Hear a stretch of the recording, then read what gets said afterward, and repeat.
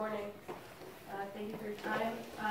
As a Jewish resident of Los Angeles, I specifically demand that the Commission reject the donation from JINSA, as people mentioned before me. It's a right-wing think tank that advocates for U.S.-Israeli security cooperation and further increased military spending and further terrorization of communities not only in Israel, but also in the United States, especially those who are further marginalized within the city of LA. There's no support that comes from the further militarization of the police and cooperation with Israel as an apartheid state that is further terrorizing not only Palestinian residents, but also Jewish communities of color and refugees who have been further exiled and rejected from the state of Israel.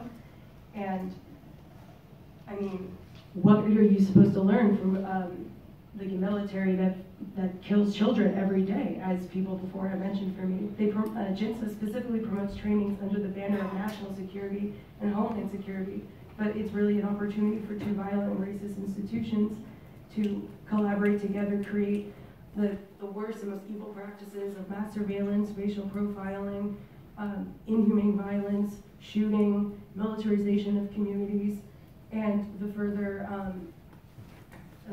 racialization of and criminalization of people who are just trying to defend themselves against the violence that they face every day.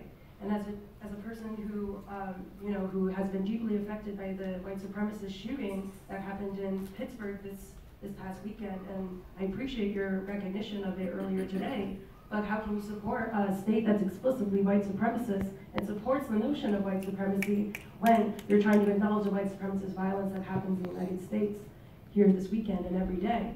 And I don't think that you should further support another government that does the same sort of actions that these supposed white supremacists do. Thank you for your time. Next speaker, please. Colleen.